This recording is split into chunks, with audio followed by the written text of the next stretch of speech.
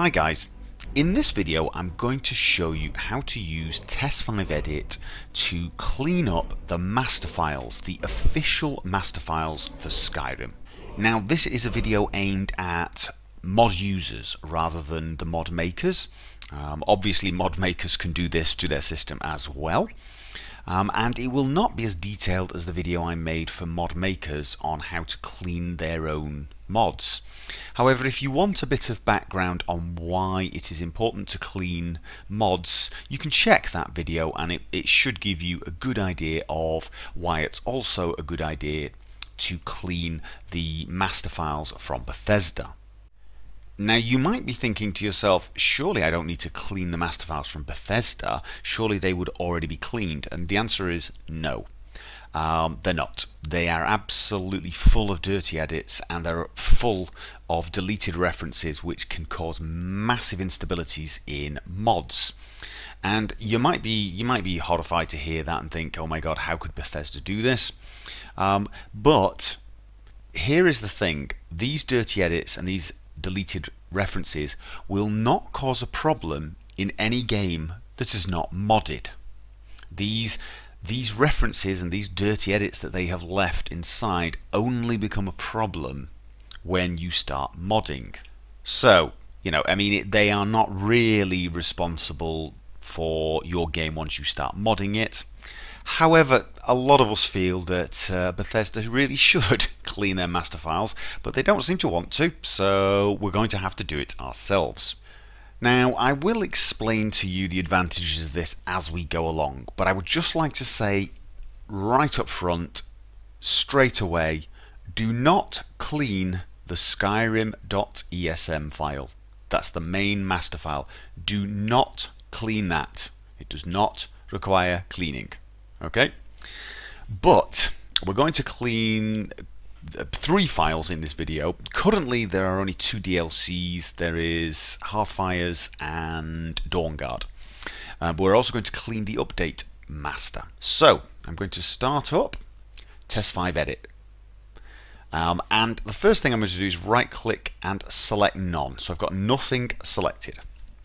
And I'm going to start, and you should do it in this order. I'm going to start with update.esm. Now it's going to need Skyrim.esm as well, so you may as well select it. But just those 2 and click OK.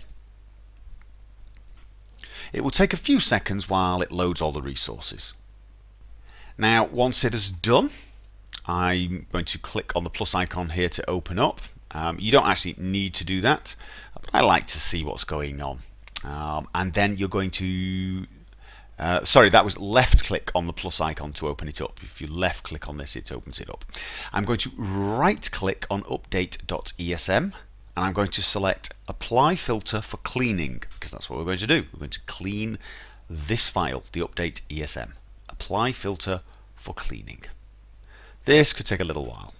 Now once it's finished, both Skyrim ESM and update ESM will both be highlighted in yellow. They will also have a slightly different coloured text.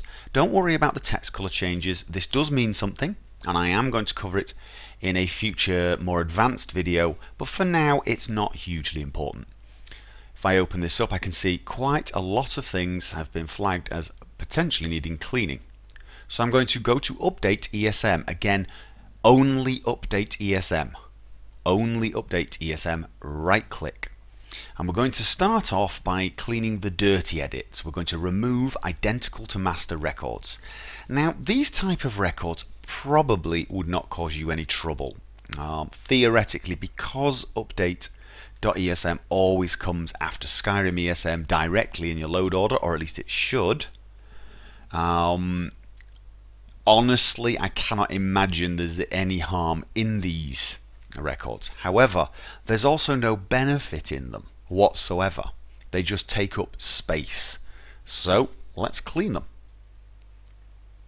Wait for it. You'll get this warning and then you'll see yes, I'm absolutely sure. Eventually it will appear. Click that. As you can see, it has processed 963 records and removed 51 of them. That's 51 completely unnecessary records. We're now going to do something that's much more important and will have much more effect on your game, and that is we're going to right click again and we're going to go along to undelete and disable references. Again, you can check my previous video if you want to know exactly what this is and why it is a benefit, but this is the one that is really important. Now, in an unmodded game, deleted references would not be a problem, but in a modded game, every deleted reference is a point of potential catastrophic failure. That what could happen if a mod uses one of these objects that has been deleted can range, it can vary, but it can crash your system very, very easily indeed. This is the important one, so we're going to click on this. Now it's processed 912 records and has undeleted only one of them. So it's only found one deleted reference. It has now undeleted it and marked it as disabled. It'll have the exact same effect in your game. Don't worry about it. It's not like you're putting back something in game that's not supposed to be there. It still won't be there, but now the master file is safe. It is clean. Now we have to save it. So to save it, just click the close button. And it should prompt you with just one file, update.esm selected. If for some reason there's any other file, specifically Skyrim.esm, unselect that file. Unselect that file. It's very important. In fact, probably you should unselect all of them, close it and start again. You did something wrong. As you can see though, mine is just one file. Make sure it's checked. Make sure there's a little tick there. Then click OK. It is now saved, update.esm, and it is clean. Now I'm going to do the same again, this time for Dawnguard. Right click, select none, and I'm going to select Skyrim, update ESM, and Dawnguard ESM, and click OK. Now I'm going to be doing the exact same thing I did before, but again only changing one file. And no, you cannot do all of these files at the same time. Very bad idea indeed. So I've got this time Dawnguard. I'm going to apply filter for cleaning, let it finish, and once again, once it's finished, you'll notice a few things have been highlighted, this time in red. Again, don't worry so much about the colors. I'm going to open this up just to have a brief look. I always like to check this thing. It's completely not needed for you. Don't worry about it. I'm just being nosy. Right click Dawnguard ESM. Remove identical to master records. And we'll see this time processed 9,826 records. It's a DLC, you would expect it. And removed 603 dirty edits. 603. And then I'm going to right click again, undelete and disable references. Now it's going to say it contains 57 deleted nav meshes which cannot be undeleted at the bottom. Don't worry about that for now. Again, it's processed 97,000 plus records and it's undeleted 82.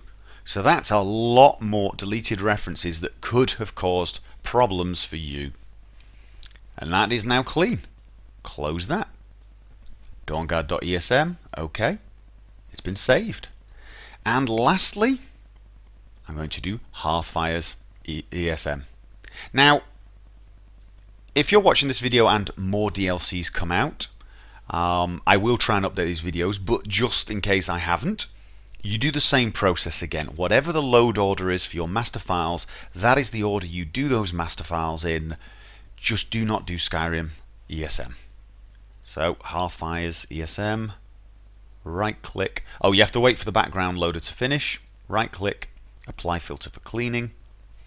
So yes, you can do this to any future masters as well, and it should have a beneficial effect on those as well. And once it's done, once again, I'm opening it up and being nosy again. I know you don't need to do that. Right click, remove identical to master records. 17,797, removed 171, still quite a lot. Right click again, undelete and disable references. Process 17,000 plus, undeleted 11. Not as many, but still 11 places it could go horribly wrong. Close. Okay. And that's it. You've now got all the masters for Skyrim cleaned. So hopefully now with a clean set of masters you will get more stability, less errors, etc. However, here's the bad news. If the game gets patched, it might update those master files. So every time the game gets patched, it's probably a pretty good idea to do the same process again. Make sure they're still clean. They might be. When it patches, sometimes it might just be the executable, but it might be the master files. There's nothing to say it won't. Plus, if you go along to your Elder Scrolls 5 Skyrim, right click and properties, if you go to the local files and you click verify integrity of game cache, now this is something you may do every now and again to check your game is working fine.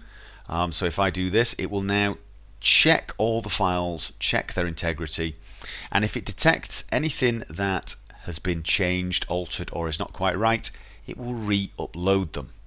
And that will include the 3 masters I have changed, because it will recognize they are not the same as the ones the game's supposed to have, and it will re-upload them with the dirty master files. I'm afraid if you do that, if you have to do this to fix some problem, you're going to have to clean those masters again. As you can see, 3 files failed to validate and will be reacquired. It is now re-downloading those 3 files that I just cleaned. Not a big problem because of course it only takes me a couple of minutes to clean them again. It's just important that you remember this. Okay guys, that's about it. You should now be able to clean the official DLC without any problems, which will hopefully help. I will be covering a lot more things with this tool. There's so many more things you can do, including merge patches, in a video fairly soon. So keep your eyes open for that. That is definitely something you're going to want to do. Oh, and make sure on a regular basis you check the TES5EDIT page and see if they've updated the tool recently. It's always best to use the very latest version because they update quite regularly now, and they're fairly important changes. It's going to help your game if you're using the very latest version. So keep checking back there. Always remember to read the documentation. Oh, and endorse this tool. This is an absolutely essential tool, not just for mod authors, but for you guys, for the mod users. I'm going to show you some things you can do with this that are really going to help out. So give them your endorsement, give them a big thumbs up, and don't be afraid to ask them questions. Just make sure you've read all the documentation first before you ask them, just in case it's already been answered. Okay guys, anyway, I hope this video helped. If it did, remember, please click the like button down below. I always appreciate that, and I look forward to seeing you guys on the next video. And until then, as always, have fun.